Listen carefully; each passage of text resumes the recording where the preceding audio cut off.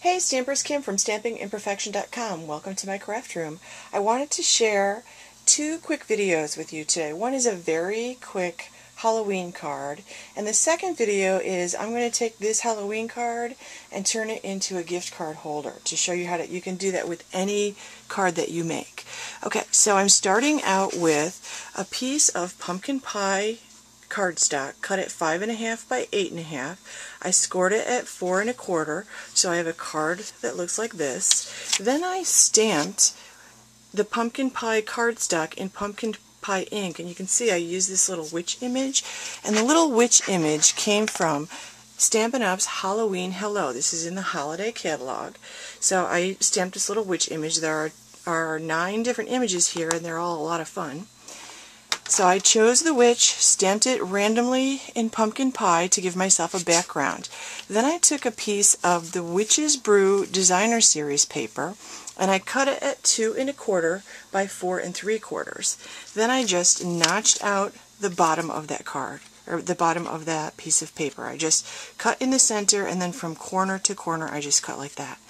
Okay, so I'm going to put that down with glue. Let me show you what else I have here, though. I have a piece of elegant eggplant cut at 2 1/4 by 4 1/4.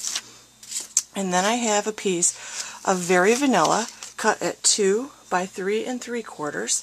And I stamped this using 2 stamps from the Best of Halloween. This is Stampin' Up's Best of 25 Years set for August. And I chose the tree and the Trick or Treat. I stamped the tree in the black Stays-On and the Trick or Treat in pumpkin pie. Okay, so here's how I'm going to put this card together.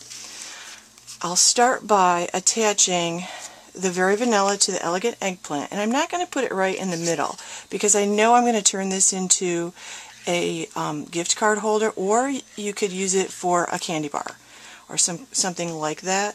I'm going to give it a little mat around this edge over here, and I'm going to leave a little extra on this side. Just like that. Then I'm going to put the banner down so that the tree is kind of centered in the banner, so I'm going to put the banner right here. So I'm just flip it over. I love this paper.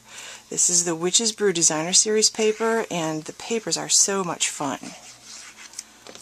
They make excellent scrapbook pages. I've made a few scrapbook pages with them, so they're a lot of fun.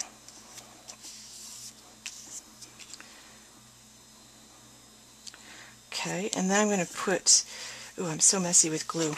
Then I'm going to put the elegant eggplant on top of it. This is just a really quick and simple card. Just like this. I'm going to center it between my spiders. I specifically cut the spiders so that they would kind of be centered around the image that I put on. And I decided to use an elegant eggplant button from the Regal's Designer Buttons. I'm going to just attach that with a glue dot. And then I have a piece of pumpkin pie taffeta ribbon that I've tied in a bow, and I'm going to attach that with a glue dot on top of the button. And that completes my very quick and easy trick-or-treat card. Thanks for watching. Check out my next video so you can see how I turn this into a gift card holder. Thanks for watching. Visit my blog at StampingImperfection.com, sign up for the mailing list, and check out the other tutorials and ideas that I have there.